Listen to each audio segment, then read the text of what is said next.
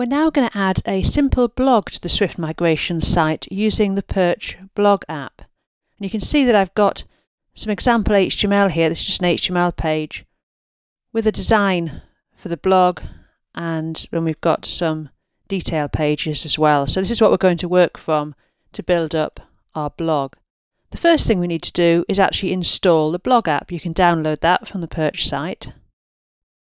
Once you've downloaded the blog app, you'll find there's a folder, and inside that, add-ons, apps, you'll find this Perch blog folder. So if we copy that, and this needs to go into your site, so inside Perch, add-ons, apps, there's the Forms app that we added earlier, and we add Perch blog.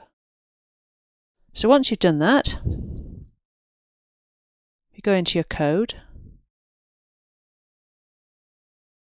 and if we find apps.php, and there's Perch Forms, and now we're adding Perch blog.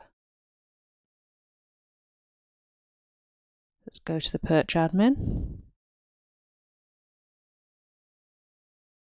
And you'll see that blog has now appeared in the navigation here, so we can click on that. And you can see a basic blog page here. I've got no posts yet. Now, blog integrates with the Categories app.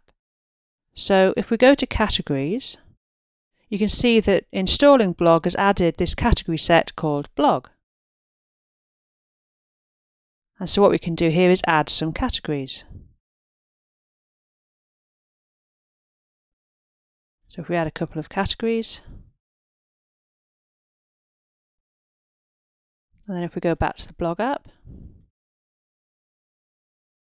and we can start by adding a post. You see here's a default form for adding a post. Now, just as with everything else in Perch, this post form is something that you can change. You can edit this, and we'll have a look at that later. You can see here the categories that we added have shown up. So you can add all sorts of fields. But for now, what we want to do is add a few test posts. I'll quickly add some content just to show you a couple of things.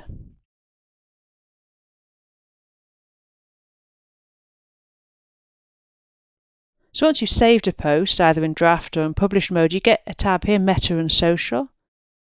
So you can have a look at that, and you can see here is a place to add things like the Facebook Open Graph tags. You could set, what type of thing this is for Facebook. You can add a sharing image, and you can add tags as well. And so this again is all configurable. You can change this template, but we have some default things in here which are the sort of things that people tend to want to use. As yet, nothing is displaying on your site. You're adding posts into the back end of Perch, but just like everything else, you need to create some pages to display the posts how you want them in Perch. And so in the next video, we'll have a look at how to start outputting posts that you've entered to your blog.